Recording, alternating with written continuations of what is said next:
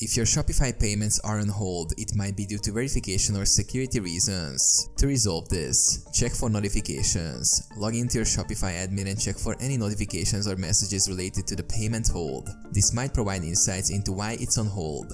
Contact Shopify support.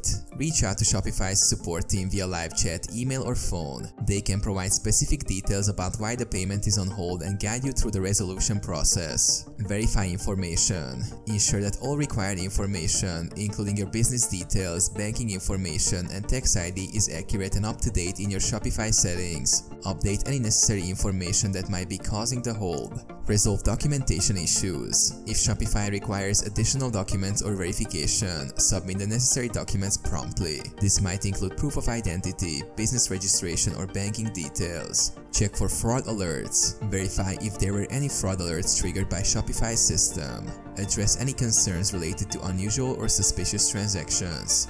Follow Shopify's instructions. Adhere to any instructions provided by Shopify's support team to expedite the resolution of the payment hold. Monitor communication. Stay updated on any communication from Shopify regarding the payment hold and respond promptly to any request for information or action.